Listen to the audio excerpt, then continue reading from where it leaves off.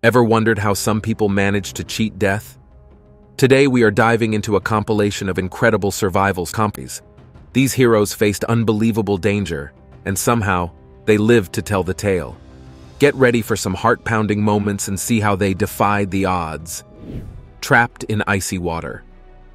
One sunny day in May 1999, Dr. Anna Bogenholm, a 29-year-old doctor training to be an orthopedic surgeon, was enjoying a ski trip on a familiar trail near Narvik, Norway.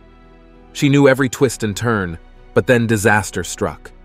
As she skied over a hidden gully, she lost her balance and plunged headfirst into the icy river below. Trapped underwater, Bogenholm struggled against the freezing current. Luckily, she found a small air pocket that allowed her to keep breathing, but the cold water rapidly stole her body heat. After 40 minutes of fighting the current and desperately trying to free herself from the ice, exhaustion set in. Hypothermia, a dangerous condition where your body loses heat faster than it can make it, began to take hold. Her heart, nervous system, and other organs were slowly shutting down. Fortunately, her companions weren't far behind. They frantically searched for her, and after another 40 agonizing minutes, managed to break through the thick ice and pull her out. By this point, Bogenholm's body temperature had plummeted to a dangerously low 57 degrees Fahrenheit. Her vital signs were undetectable. She was clinically dead. But hope wasn't lost. Emergency doctors rushed her into surgery and used a special heart-lung bypass machine to warm her blood. This critical procedure slowly brought her body temperature back up, and miraculously, Bogenholm's heart began to beat again. The road to recovery was long and arduous. It took several months of rehabilitation for her to regain her full strength. Although she did experience some lingering tingling in her hands, Bogenholm eventually made a complete recovery. Remarkably, Bogenholm's case became a medical milestone. It helped doctors understand the potential benefits of therapeutic hypothermia, a procedure where a patient's body temperature is deliberately lowered to protect the brain and other organs during certain medical procedures, such as some strokes and epileptic episodes. Lost in the desert. There is something known as Marathon des Sables. This is no ordinary race. It is a brutal 6-day, 155-mile challenge through the unforgiving Sahara Desert. Runners face not only their own physical limits, but a relentless sun and scorching heat. It's a grueling test of endurance, where speed is secondary to survival in one of Earth's harshest environments. In 1994, a determined athlete named Mauro Prosperi, a 39-year-old Italian pentathlete, decided to put himself to the ultimate test in this brutal race. However, a sudden and vicious 8-hour sandstorm forced him to take shelter for the night. When the sand settled and the storm cleared, Prosperi woke up to a horrifying realization. He was lost. Disoriented, and with only half a bottle of water remaining, he was alone in the vast, unforgiving desert. To survive, he was forced to make unimaginable choices. With his throat parched and dehydration setting in, Prosperi resorted to drinking his own urine. It was a desperate attempt to stay alive. 2 days after getting separated from the race route, Prosperi stumbled upon an abandoned Muslim shrine. It was there that he made a decision that would test his mental strength. Spotting a group of bats huddled together, he knew he had to take a drastic measure. With a knife in hand, he grabbed a handful of the bats, severed their heads, and drank their blood to quench his thirst. This grim act of survival continued for another 2 days, with Prosperi consuming a total of 20 bats. As days stretched into a blur of scorching sun, burning sand, and gnawing hunger, hope dwindled. With no sign of rescue and despair gripping him, Prosperi made another heart-wrenching decision. He attempted to take his own life by slitting his wrists. However, due to severe dehydration, his blood had thickened to the point where it wouldn't flow freely. In that moment, instead of succumbing to despair, Prosperi interpreted this as a sign to keep fighting. With renewed determination, he left the shrine and continued his trek across the unforgiving desert. On the 8th day, a glimmer of hope emerged. Prosperi stumbled upon an oasis in the vast desert. He finally managed to drink clean water. The next day, his prayers were answered. He spotted a group of shepherds who, upon seeing his weakened state, immediately called for help. Mauro Prosperi, after 9 grueling days lost in the Sahara, was finally rescued. Poon Lim. If you think being stranded in the desert was bad, imagine surviving alone at sea for over 4 months. That's exactly what happened to Poon Lim, a 24-year-old Chinese seaman. In November 1942, Lim was serving on the British merchant ship Ben Lomond. The ship set sail from Cape Town, South Africa, on a routine cargo run across the Atlantic Ocean. Their destination was Paramaribo, in Dutch Guiana, which is present-day Suriname. Tragedy struck 750 miles off the coast of South America. A German U-boat unleashed a deadly torpedo attack, tearing into the Ben Lomond. In the chaos, Poon Lim jumped overboard. Struggling to stay afloat, Poon managed to find a life raft amidst the wreckage. Miraculously, a small tank of water and a few cans of food were scattered amongst the debris. But Poon Lim wasn't one to simply wait for rescue. He made a makeshift fishing line from whatever scraps he could salvage. This allowed him to supplement his dwindling rations with fish he caught. As his ordeal stretched on, Poon Lim was pushed to his limits. The sun beat down mercilessly, his supplies dwindled, and dehydration became a constant threat. On the verge of giving up, Lim noticed the birds circling his raft. In a desperate attempt to quench his thirst, he caught one and drank its blood. The birds became a small source of food and water, but they also attracted sharks. These unwelcome visitors were a constant danger. Lim wouldn't give in to fear, though. He devised a risky plan. Using bird meat as bait, he lured the smaller sharks close. Then, with a makeshift club, he fought back. If a shark took the bait, he'd haul it onto the raft and kill it. The shark meat provided protein, but for Lim, a special treat were the fins, a delicacy from his homeland. For an astonishing 133 days, Poon Lim drifted at the mercy of the currents. Each day brought a new challenge, yet Poon Lim persevered. Finally, after what seemed like an eternity, fortune smiled upon him. Brazilian fishermen spotted his raft 10 miles off the coast. They pulled him aboard, a weary but alive survivor. Newspapers reported Poon Lim was understandably sunburned and had lost a significant amount of weight, but remarkably, his health was otherwise good. Doctors attributed some stomach problems to his diet of raw fish during his ordeal, buried alive. Sometimes even happy relationships can take a dark turn. Michalina Lewandowska, a young mother of 27, was living a seemingly normal life with her partner, Marcin Kasperzak. But beneath the surface, trouble was brewing. Allegedly, Kasperzak became bored with the relationship and hatched a sinister plan. According to reports, Kasperzak enlisted the help of an accomplice, 18-year-old Patrick Boris. Together, they subdued Lewandowska with a taser. Helpless and terrified, Lewandowska was then bound and trapped in a confined cardboard box. This wasn't the end of the nightmare. They buried the box with Lewandowska inside, leaving her with only a few inches of space between her and the earth above. With only her engagement ring and a will to survive, Lewandowska found herself in a desperate fight for her life.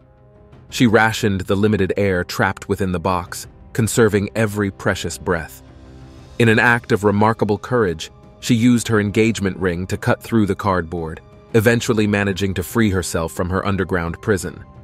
After escaping the box, Lewandowska was fortunate enough to flag down a passing motorist who alerted the authorities.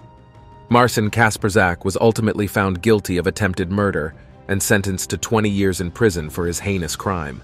His alleged accomplice, Patrick Boris, was however acquitted of attempted murder. Alone in the canyon. Aron Ralston's story of survival is as harrowing as it is inspiring. You might recognize it from the movie 127 Hours, but for those unfamiliar, here's a glimpse into his incredible ordeal. Back in 2003, Ralston, an avid adventurer, found himself exploring the canyons of Utah's Canyonlands National Park. He was hiking solo in Blue John Canyon, a remote and narrow passage known for its dramatic beauty. But beauty can turn perilous in a heartbeat. While navigating a tricky descent, a massive boulder shifted, pinning Ralston's right arm against the canyon wall. Imagine being trapped, alone, in a secluded spot with no way to escape. That was Ralston's terrifying reality. For 5 long days he clung to hope, rationing his packed water and snacks. Rescue seemed like a distant dream. The location was off the beaten path, and crucially, Ralston hadn't told anyone about his planned hike. As his supplies dwindled and the harsh reality of his situation sunk in, Ralston knew he had to take an unimaginable step. With no other option, he made the agonizing decision to amputate his own arm. Using a dull pocket knife included in his multi-tool, he sawed through bone in a desperate bid for freedom. The pain must have been excruciating, but the will to survive was stronger. Once free, Ralston embarked on a 7-mile trek back to his truck. Miraculously, during this trek, a family spotted him and alerted the authorities. He had lost 40 pounds during his ordeal, but even more remarkably, he somehow managed to survive the blood loss. Today, he continues to scale mountains and inspires others with his story of courage and determination. Surviving hell. Imagine a scenario where surviving a horrific plane crash is just the beginning. This was the harrowing reality for 3 American airmen in 1943. On May 27, 1943, their aircraft malfunctioned during a rescue mission in the vast Pacific Ocean. Disaster struck as the plane plunged into the sea. The wreckage left 3 crew members clinging to life on a small raft. This included Sergeant Francis McNamara, Second Lieutenant Russell Phillips, and Lieutenant Louis Zamperini, a renowned distance runner and Olympian from the 1936 Berlin Games. For 47 days, they battled the unforgiving elements. Hunger gnawed at their bellies, and thirst parched their throats.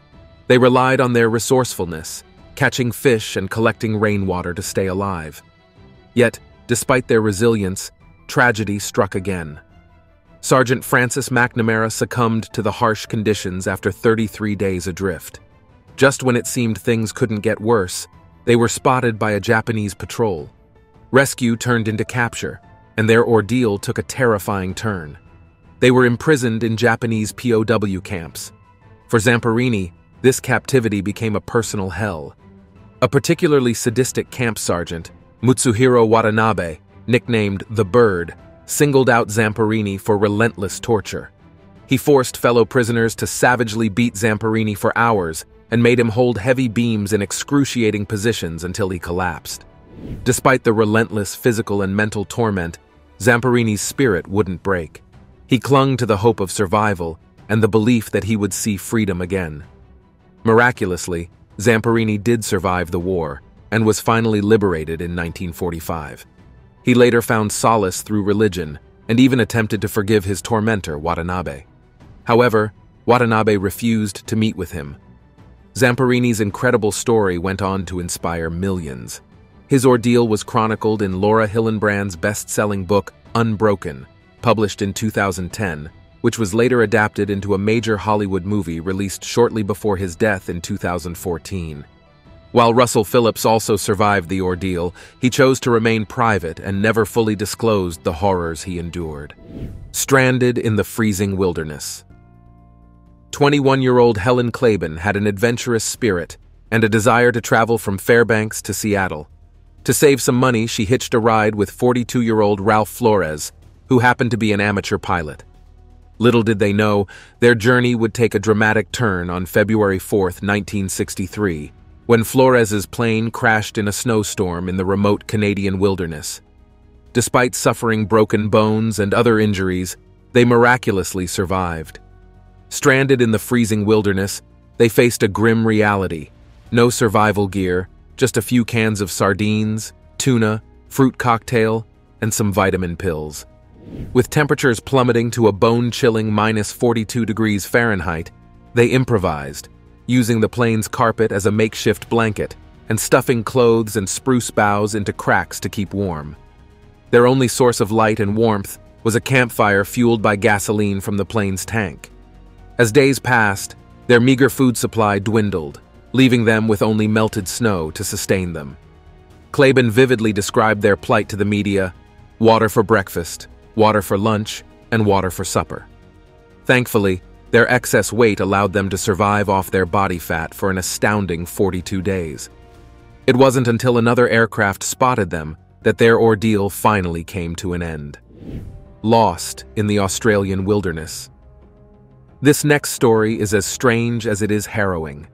It's the tale of Ricky Miggy, who vanished without a trace in the unforgiving Australian outback, only to reappear 71 days later, a changed man. On January 23, 2006, Miggy was driving across the vast outback on his way to a new job. He offered a ride to a group of hitchhikers along the desolate highway. Here, the details blur. The next thing Miggy remembered was waking up in a shallow grave, the harsh Australian sun beating down, and the unsettling sound of dingoes scratching at a sheet of plastic covering him. Dazed and disoriented, Miggy found himself alone in the unforgiving wilderness. His car was nowhere to be seen, and with no clue as to his location, he was forced to confront a daunting reality: survival. For the next 71 days, Miggy became one with the harsh outback environment. He built a rudimentary shelter, a humpy, as they call it locally, using whatever materials he could find, branches and leaves. Hunger gnawed at him constantly.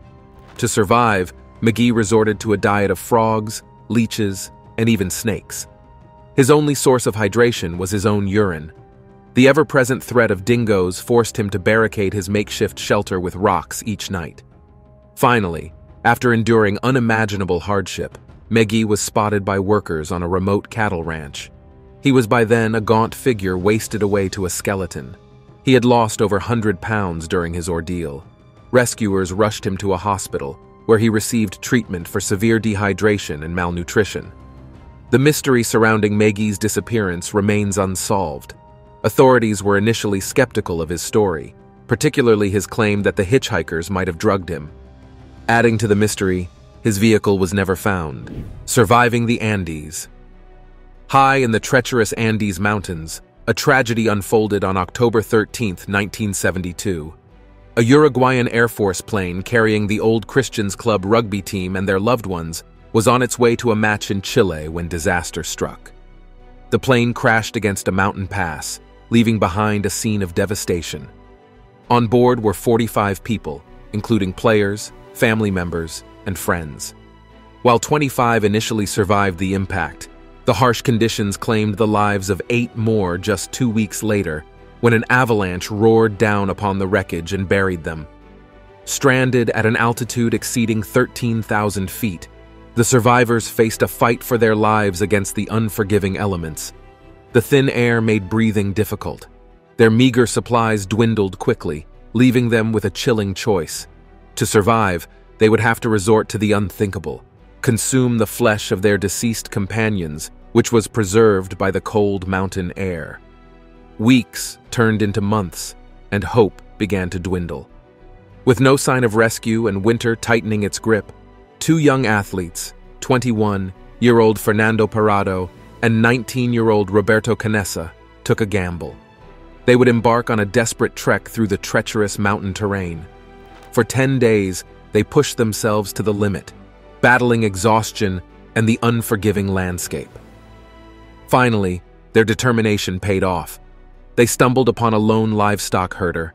The news spread quickly, and the next day, a rescue helicopter team arrived at the crash site. The story of the Andes plane crash and the survivors' ordeal became a global sensation. It was later documented in the book and movie, both titled Alive. Now it's time for today's subscribers' pick. So far, we have seen people surviving the unthinkable, from being buried alive to being lost in the desert. The image we are looking at today shows a very thin-looking girl standing amidst a jungle, purportedly having survived a plane crash.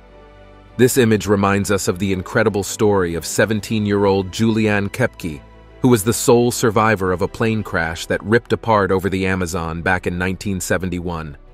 Strapped to her seat, she fell 2 miles through the air before miraculously landing in the dense jungle canopy. Dazed but alive, Julianne began a harrowing journey to survive. With limited supplies and deep in the jungle, she used her knowledge of the rainforest from her biologist parents to find food and water. She even used gasoline she found to treat maggot wounds. Eventually, she stumbled upon a fisherman's camp and was rescued. Julianne's story is a wild ride of survival. But what about you? Could you survive such an ordeal?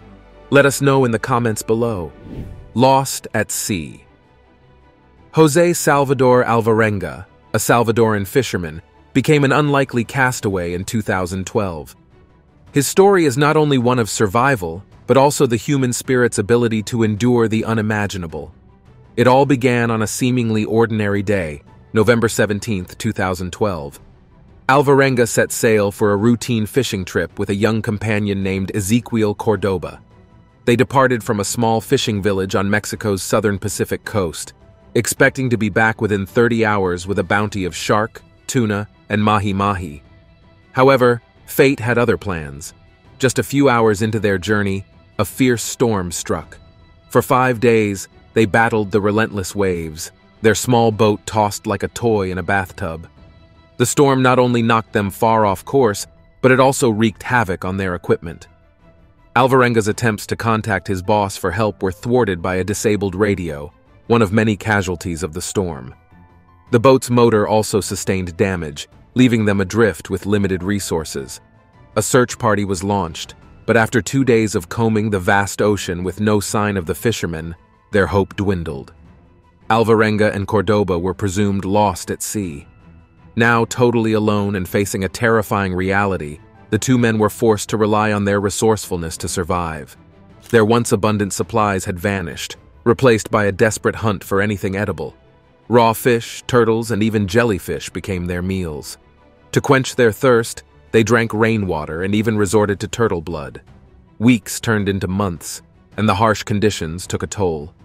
Cordoba's health deteriorated significantly, likely due to the prolonged consumption of raw food. Tragically, he succumbed to his illness. For another 9 grueling months, Alvarenga persevered. Then, one day, a speck on the horizon appeared. As he drew closer, the speck transformed into a small island. With renewed strength, Alvarenga abandoned his ravaged boat and swam towards the shore. There he was met by a local couple who, upon seeing his haggard state, immediately contacted the authorities. He had landed in the Marshall Islands, a distance of approximately 5,500 to 6,700 miles from his starting point. Alvarenga's ordeal at sea lasted an incredible 438 days. Horrors of 9/11. The morning of September 11, 2001 began like any other for Janelle Guzman McMillan.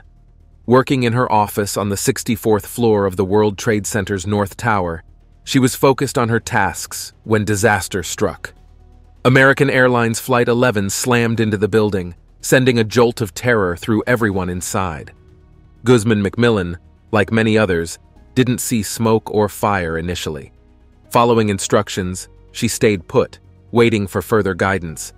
But as an hour crawled by and the gravity of the situation became clear, she made the decision to join the throngs of people descending the stairwells. The evacuation was chaotic. On the 13th floor, Guzman McMillan took a moment to remove her shoe, a moment that would forever change her life. Suddenly, the world around her crumbled. A wall collapsed, pinning her legs and trapping her head between concrete slabs. Darkness engulfed her. The only part of her body she could move was her left hand.